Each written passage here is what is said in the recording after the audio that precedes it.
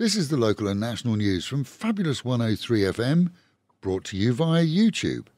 And it would be fabulous if you subscribed to our YouTube page, with the promise in the future that at different times we'll have subjects that are only available to those who subscribe. So please, subscribe to our YouTube channel. It's easy. Click the subscribe button. And at the same time, click the like button too. From dope land back to Thailand, if reports from the Ministry of Health are to go ahead, this is they've clearly stated that despite the pop-up of numerous shops selling marijuana for recreational use, the actual use of cannabis and hemp for recreational purposes is not allowed in Thailand. That then is added to the ban on weed in all educational campuses, the smoking in any public place, use in any food without warning customers, and the growth of multiple plants by households. When the news first broke that it was to be removed from the list of illegal drugs, many went crazy with the idea that Thailand would become Amsterdam, but on a grander scale.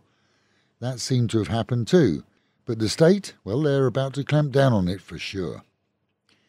In Ubon Ratchathani, a local mayor of a sub-district who wasn't internet savvy, trusted the city's bank accounts to an underling, who, according to reports, availed himself of in excess of 31 million baht before fleeing. It seems that the 36-year-old had called in sick since the first week of the month, and others only later spotted the huge shortfall. Reports indicate he'd been helping himself since the start of May, making 47 withdrawals, without anyone even noticing. A fire in an overcrowded slum area in the capital has seen upwards of 100 people offered refuge at a local youth centre following a blaze that lasted over 2 hours, engulfing multiple homes. Compensation from the state, 10,000 for homeowners and 6,000 for tenants, has been offered as many are facing the prospect of never returning to their former dwellings. Safety and the danger of fire spread has often been ignored in Bangkok's slum areas, which in fact often resemble townships, with shops and an awful lot more. An estimated 10,000 people live in the area where the fire started, and fire engines were hampered by narrow and blocked lanes combined with a shortage of fire hydrants. It's back to the traditional motor-side taxis in Thailand, as the Land Office has effectively blocked grab bike drivers from operating from profit unless they acquire yellow plates as required by taxis. Tens of thousands of delivery drivers face the prospect of no legal work after the middle of next month, as Grab has written to them all stating that they expect to have to fire anyone without the proper registration of their bikes with the Department of Land Transport. The main effect? Food deliveries. They'll have to go back to employing their own staff, which could see price hikes. And the owner of the franchising company Daruma Sushi was nabbed as he returned to Thailand yesterday.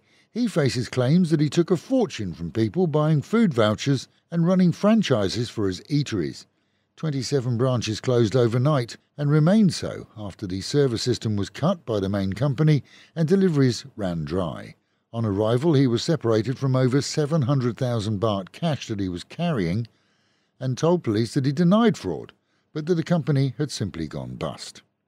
Meanwhile at home, and the city woke to heavy rain again today, seeing water levels rising in places, and drivers are advised throughout the day to allow extra time for journeys. The owner of a Rottweiler that mauled a toddler in the street, leaving him needing 200 stitches, may face criminal charges. The dog was allowed to roam freely around its South Pattaya home, the owner oblivious to the danger. Sadly, the maximum fine is only 10,000 baht. However, the lad's French father and Chinese mother are likely to sue for damages. He's been released from ICU. And the record claim for a stolen gold necklace in the city goes to another Indian tourist this week. He reported to police that he'd been out for a stroll in the city at 1:30 in the morning and just happened to be smart enough to wear a gold necklace with a stated value of 100,000 baht. That, he reported, was taken from him by a transsexual offering him warmth. A reminder that CCTV operates in much of the city, and police are due to review that to see if the claim is remotely genuine.